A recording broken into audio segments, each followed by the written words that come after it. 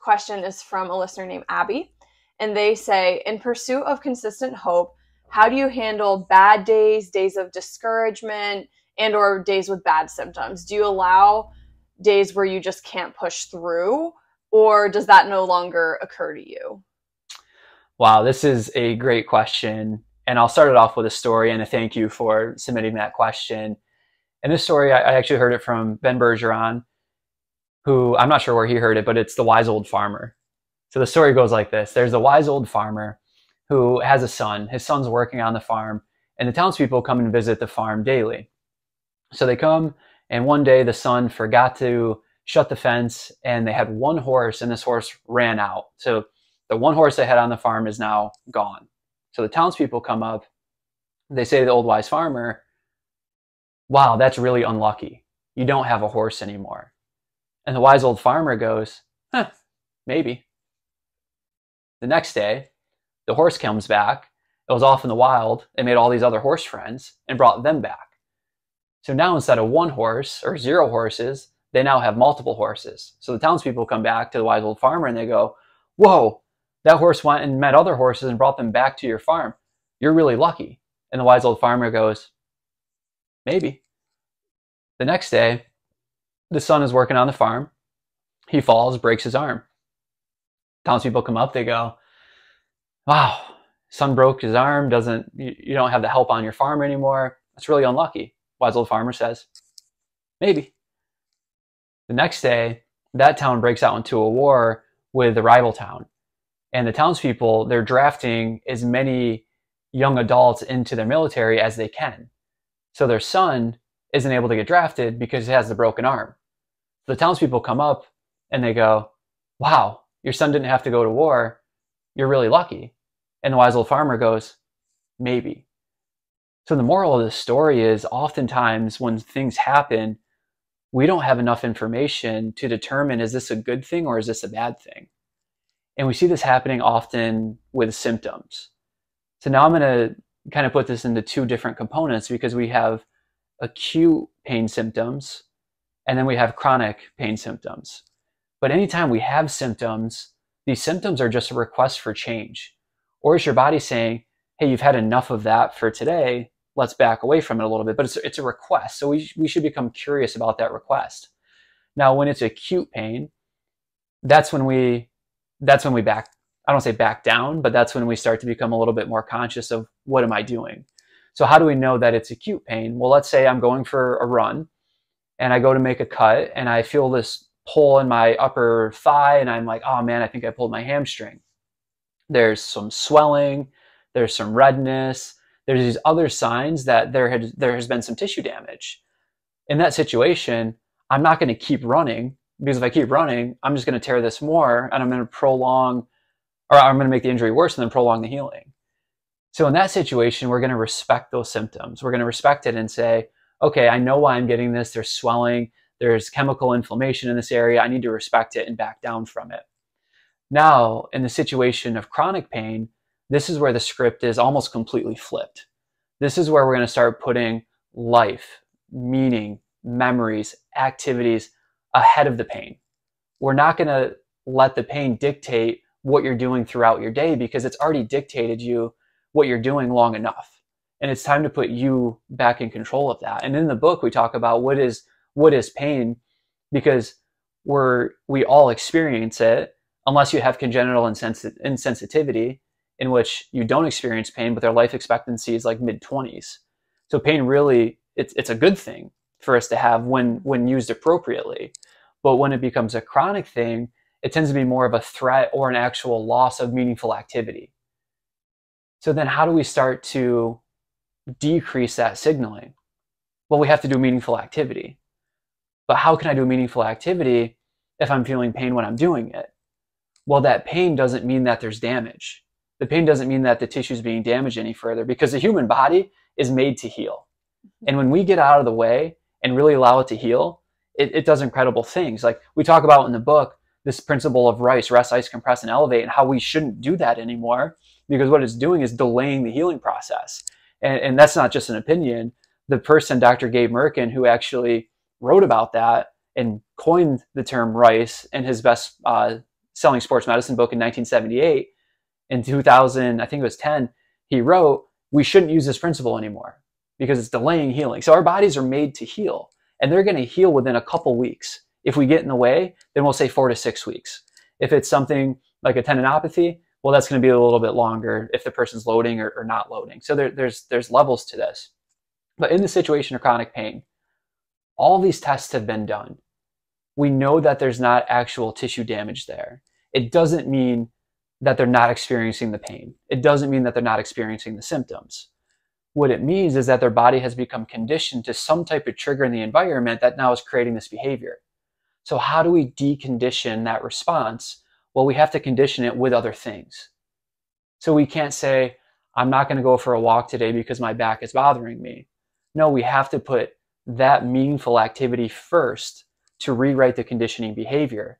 And we have to keep stacking that up over time. It's a challenging process because it's scary, because everyone has told you we're going to do these things, but it's going to be dictated off of your pain. So we'll do this, but if you have moderate pain, back away. If you start to feel this, then back away. When the reality is, if we had all those other tests done and we know that we can safely lean into it, then let's lean into it. And a quick example I can provide here, I worked with this one guy who he had low back pain with sciatic type symptoms down his leg. So numbness, tingling, burning, shooting down his leg. And it happened daily when he would walk exactly at 1 mile. And he knew exactly where at this mile that it was going to happen at. So he had testing done. I took him through a bunch of assessments because if we're going to lean into this, we want to be sure that we can lean into it. Like, we don't want to have any doubts when we go to lean into it. So let's get as much evidence as we can objectively to say that it is okay for us to push into this and damage isn't occurring. So we did all these core tests. We did all these motion tests. He checked out on all of them, did great. And we start to realize that now the response that he's having is a conditioned behavior because he's walking the same route. And when he's walking that route, he knows that when he gets to this mailbox that it's a mile. And when he gets to a mile, he knows that this is when my symptoms come on. So what I did is I set up cones. And I had these cones a certain distance apart. And I had him carrying different types of weights, different kettlebells and different front rack carry, overhead carry, suitcase carry to distract him. Had him walk 1.5 miles. No pain response. So now we start questioning, why are you getting this at 1 mile? Well, it's because you become conditioned to that. When we change the environment, when we change what your focus was on, you no longer had that pain response or that sciatic nerve response. So in that treatment, the solution then became, I want you to walk a different route, one that you don't know. And I don't want you to track it on your watch so that you know when you're at 1 mile. Because I told him afterwards, how do you feel? He goes, oh, I feel great. I go, awesome. You just walked 1.5 miles, carrying an extra 40 kilograms in kettlebells in different positions, taxing your core, and you did great. So you can walk 1 mile and not have these symptoms, but you have to do a different route to start changing that conditioned behavior. And then once that behavior is now changed, now you can go back into it. And going off that example as well, there's another time, Dr. Tim Gabbett, who has become a really good friend and mentor, has a phenomenal course on load management. If you've heard of load management in the NBA or different sports, he really put all the data together to help that explode and really teaches it in a good way. It's like, no, we're not trying to keep athletes out. We're trying to keep them healthy. But he was sharing with us that he travels from Australia around the world to teach courses and he loves it. But when he gets onto the plane, he was starting to get these sciatic type symptoms, these nerve related symptoms, which are scary. Like if you've had nerve symptoms down your leg or down your arms, it's a scary situation. And we tend to think that something's pinching on this, something's bulging into this, mechanically something is creating this nerve pain. And the newer evidence has shown, no, that's not really the case all the time. There's a whole different side to this. So Dr. Tim Gabbett, he started working with a different professional, and the professional brought to light, well, what is your thought when you get on the plane? Because this is when his pain response comes on when he gets on the plane. He goes, well, my first thought is, I'm excited, but I really hope I make it back to see my family. I'm going to a new city that I really don't know anything about, and it's scary. Like even as an adult, even having people in those cities, it's scary to go to a new place. Like if you're in Australia and you're going to Chicago for the first time, you're like, okay, yeah, I've heard something about their pizza, but like, what else? How do I get from the airport to my hotel? Is my hotel near the conference center? How am I going to get there and back? Am I going to be able to actually connect with people? And then am I going to be able to fly back to the other side of the world to be with my family again? So these are the thoughts that are going through his head that was bringing on those sciatic symptoms. So once he then recognized it, he realized, wow, I need to change my thought pattern because my thought pattern is now creating this conditioned behavior. Change his thoughts. Now that doesn't happen as much anymore. It can still happen if his head gets into that thought pattern, but he's creating new and new conditioned behaviors to now decrease that response. So we see it in chronic pain. We see it in chronic conditions. We see it when people start taking food groups away, that they're being told, well, you can't have that because your body's having that reaction to it. Well, now you've just become conditioned to that. And maybe the behavior that your body is responding to is because of what you've been told and what you've been led to believe versus physiologically what's actually happening in the human body. So long answer, but I hope that covers it. Yeah, no, that's a phenomenal answer. And I think that, like for me personally, when I was going through my chronic pain, I thought that I'd always have my chronic pain, right? And during that time, I wasn't seeing a doctor consistently or anything because the doctor situation that I had back when I was a teenager and I was first diagnosed was just kind of dumpy, to be honest. And so, they did the best that they could, but like kind of just were like, we don't know. And then I stopped going to a doctor. And so during those years of not really going to a doctor but having chronic pain, I wouldn't do a lot of things in fear of it flaring up. My foot injuries, but then also with back like pain as well. And so there were times where I wouldn't do much, but then I got to a place where, to be honest, I was just kind of sick of not being myself. And I would sacrifice and I would say, I'm okay with having extra pain today if playing basketball is going to be joyful in the moment. But I would go into that knowing this might take me out for the next 3 days. But I really, looking back, I think the thing that helped me heal and conquer my chronic pain was being able to go into basketball and say, I'm going to play basketball and I'm going to feel great after it. So my prediction initially was I'm going to play basketball, but for the next 3 days, I'm going to feel like inflammation and pain in my back and my feet. Now it's, I'm going to go play basketball and I'm going to love it and I'm going to feel great tomorrow. And I think like that helped me a lot whenever I was going through it. And there's still times where obviously I feel sore. Soreness is different than, the extreme chronic pain that I was feeling back then. But to answer, Abby's question, there are times where I couldn't push through. Like I really couldn't push through. And I was upset with myself for that. And I think that if someone's in a season where they feel like they can't push through, let yourself be gracious to yourself and don't be mad at yourself. Because if you're mad at yourself when you're not pushing through, like that's not helping anything. Right. But if you can say, it's going to be a rough day and I'm going to accept it and I'm okay with it, that's going to actually help the healing process more.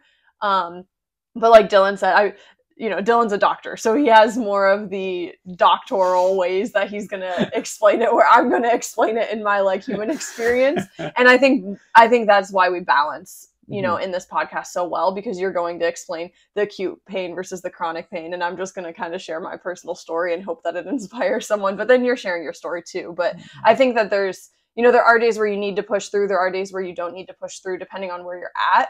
But we hope that we can give you more information so that you can kind of look at the broader picture too. Yeah. And it's a couple points from that it's appropriate. Like we offer hope coaching. If someone wants hope coaching to learn more about that, that's individualized to them. Like we offer that because we want people to be back to this. We, as the developed nation, have the highest rate of chronic pain and chronic illnesses. And we're a developed nation. We're supposed to have the best technology, the best medicines, the best food, the best things to help people. And it's really not the case because our system has placed transactions over transformation. We consume 80% of the worldwide opioid supply. We consume 99% of the world hydrocodone supply. And we have the highest rate of chronic pain. But why is this thing being offered to people? Because of the money that's being made from it. So people are being given this thing, but they're not being educated on what is a pain experience. When do you lean into this versus respecting that signal? And that's our goals. We really want to get people that. You don't need the opioids. You don't need all these other things. You need community. You need gratitude. You need mental fortitude. You need forgiveness. You need movement. You need sleep. And if you have those things, you're going to do really well. Mm-hmm. You're not going to just manage this chronic condition. You're going to get out of that chronic condition. There's research showing that there's 26 different chronic diseases that could be completely prevented with just movement. Not even like diving into diet, not diving into gratitude or forgiveness, but just movement. So now let's combine movement with sleep, with gratitude, with forgiveness, with all these practices. Wow, we have a really good shot to live a high quality, fulfilled life that isn't riddled and ruled by chronic disease. And to the other point for Courtney or anyone else that's listening to this is that if we are struggling, like we do something and we need to pull back, there's other opportunities to lean in that day. For example, you say, you know what? I've had it. I'm going to go play basketball. So you go and play basketball and you have a great time and you loved it. But now your foot's yelling at you. That next day may not be wise for you to go play basketball again. But you don't have to lean in just to the movement side. Now you have this response that's talking to you. And instead of just trying to shut it down, because that's what opioids do. They just try to shut down the signal. That's what ibuprofen does. It shuts down the signal. That's what modalities do. They shut down the signal, but they don't actually treat the cause of what's creating those symptoms. On those days, what we can do is lean in to what your body's trying to tell you. Lean into that pain. The way that I like to explain this with clients is that you are the CEO of your system. And when you come into this life as a CEO, you say, I have an open door policy. Come and talk to me if things aren't going well, which is what all good CEOs do. They come down onto the floor, the distribution lines. They live the life that the employees are living. They go back to their office and they try to make things better for them. So now you're the CEO of your system. You said that you want to have an open door policy, but yet when an employee comes in to tell you something, you're slamming the door in their face saying, I don't want to listen to that right now. That's what we're doing when we have pain and we're taking opioids and doing all these other things to try to get rid of it instead of leaning into what it's trying to tell you. So how many years have you been slamming that door on that pain signal's face? How long is it before that employee no longer even wants to talk to the CEO? I don't care what you're telling me. I don't care because you're not changing anything. And what happens when the employee gets really, really cranky? We're going to form a union. We're going to go on strike and we're going to form picket signs and we're going to be yelling at you. There's our chronic pain. It's the employees that are gotten so angry with you not listening to it that they're starting to form to go against you. So now as a CEO, you have to open up that door. And you're going to open up that door and those employees are going to be like, I don't know. You said this before. I don't know if I trust this. And you have to say, no, this time it's different. I really want to hear what you have to say. Come into my office. Let's sit down. What is that request for change that you're asking for? Let's go back to the moment that I didn't give you that change. What was the environment? What were the colors? What were the smells? What were the sensations I had? What was happening at that point in my life? Let's experience those things. Let's listen to the employees, which is the nerve cells coming up to the brain, talking to the brain, and the brain giving that processing back. But let's talk to these things and figure out what is it that they're actually asking for, and then how can we deliver that? So it's not just about leaning into hardcore movement. It's leaning into the memories, the experiences, the things that have led up to this event, because we have a threshold for everything. So what stacked up to get to that threshold that your body is now yelling at you? Right. And, Courtney or Abby didn't specifically say pain, right? She didn't say, what are the bad symptoms of this injury? She just said bad symptoms, right? And so I love this example because maybe the bad symptoms don't have to do with an injury, like a physical injury. It could be, OCD, it could be an eating disorder, it could be a lot of things, right? But I think that this example of the CEO is exactly what we are like. That's the answer for no matter what you're going through. It doesn't have to be a physical injury, it can be any of those things. Yeah, and then back to wrapping this answer up, this long-winded answer, the wise old farmer, when we have symptoms, we don't know if it's good or bad. Yeah. Because it's a request for change, and that request for change may be a really good thing. Oftentimes when we see people and they're in a lot of pain, something major in their life has happened that they're not dealing with. They're not grieving. They're not facing it directly. They're compartmentalizing it, sweeping it under the rug and saying, well, I'll exercise it away. I'll run it away. Oftentimes that's what I'm asking runners. Are you running for something, or are you running from something? Because if you're running from something, eventually running is going to be taken away from you and you're going to be stuck with those thoughts again. So now if you don't have coping strategies, well, how do we start to work on those coping strategies? By all means, let's get back to running because you love that and it is a healthier coping mechanism, but we need to kind of lift up that rug, unsweep what's underneath it, face it, and then we can move forward. Then we can decide if it's a good or bad thing. And I hesitate saying this, but I'm going to say it anyways. I even challenge listeners to maybe not label it good and bad, because when we label something bad, I think our body processes that very extreme and very negatively. Like, you are good. Who you are is good. Your body is good. Don't label that or whatever symptoms with the word bad, because it goes against our nature of who we are as human beings. And so sometimes instead of saying bad, I'll say rough or challenging, or name it for what it is, rather than just saying, oh, my bad symptoms. Like, no, you're good. Don't disassociate, and let's become whole. Absolutely. Which I feel like we could talk for like 13 hours about that. So we should probably move on. But it's such an important message of that you are incredible and that you are awesome and that you are good and you're always good. We're not perfect. We're going to make mistakes. We're going to have mess ups. That doesn't define you as being a bad person. We're all good people. And we just need to lean into that a little bit. And I love that language of, I'm a good person, but I'm struggling today. I'm a good person, but maybe I shouldn't have said that thing. Like that's okay. You're still a good person. Yeah, exactly.